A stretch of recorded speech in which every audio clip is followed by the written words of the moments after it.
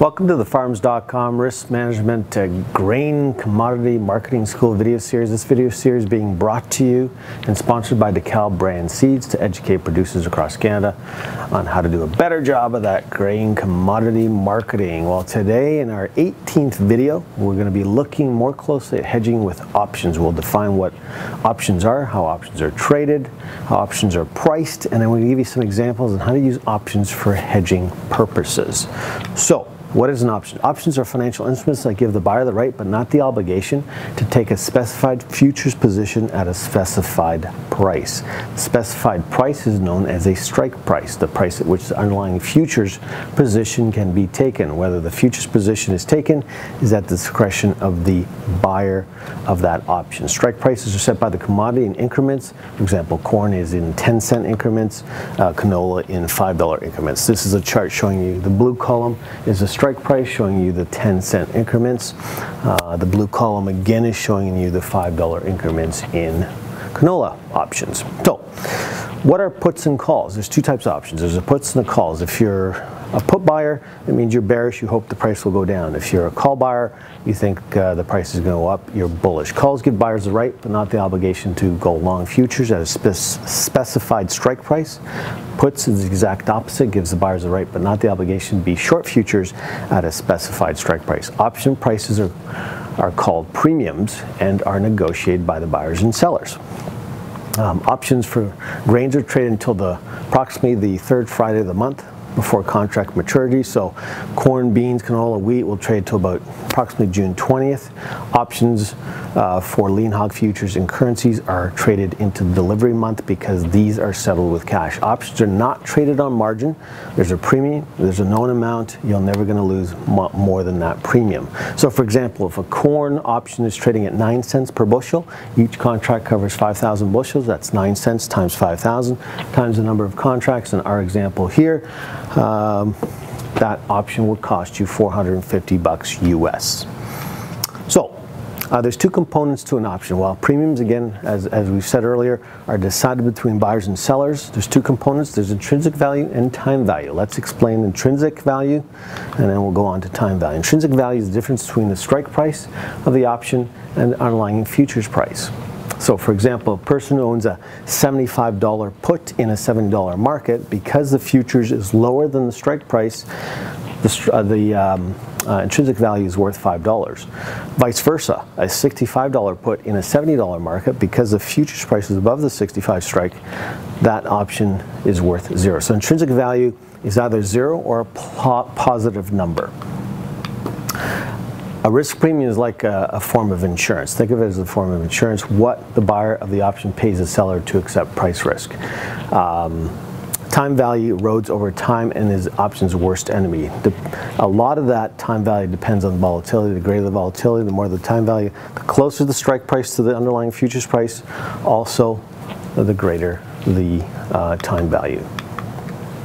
So once you've purchased a call option or a put option, there's three ways you can deal with it. You can offset it. So if you purchase a put option, you can sell it to offset it, and you pass on that right to a third party. You can exercise it, which is done very, very seldom, less than 1% of the time, and then you can allow it to expire. If your put option or call option is expired, then the opposite would happen. In the put option example, your cash price is actually going to be higher once you deliver that commodity. So let's go through a quick example with corn. In our example, we're assuming that there's a corn producer somewhere in North America that is thinking of hedging 5,000 corn bushels to be harvested in late November. He can sell off in December futures at $7.20 a bushel today. Alternatively, he can buy a December $7.20 strike put option for about 87 cents, which is 87 times 5,000 times 1. Okay, 5,000, one contract covers 5,000 bushels. We'll examine some of the outcomes when prices fall versus when they rise. So in this this is December 2011 corn options. Again, the blue column is the strike price. You can see the 720 strike price put option. The right side is the put options, the left side is the call options, is worth about 87 cents. That's how you read that. The highlighted, the 720 strike put option again is worth 87 cents per contract. Each contract covers 5,000 bushels. So in this case, the producer would spend about 4,350. The 720 less the cost, 87 cents, is the producer's floor. He's basically protecting a 633 per bushel floor, plus or minus a local basis. If we go back to that example here, a 750 strike price would actually be an out of the money call option. The 720 is at the money, and then say a 620 would be in the money call option. Most out of the money call options hardly ever make money. 90 to 95% of options usually expire worthless. And again, that's because if that's happened, your cash position is that much higher, particularly with a put option. So let's go through an example with corn where futures are falling. So in our example here, we're assuming that futures are at 723 today. Your basis is minus 50, so you got a net price of 673. We can short futures at 723. We've explained futures, hedging with futures in a prior video. And we can buy that put for 87 cents. Now, if the price starts to fall in November, goes to $4, less the basis, the net price is 350. You're going to buy back futures at 4. Okay, you've sold them, so you're going to gain 323. Less the cost of the option, so you end up with the option side of it gaining 236. You add that back to your cash price at harvest, and you get a net of 636.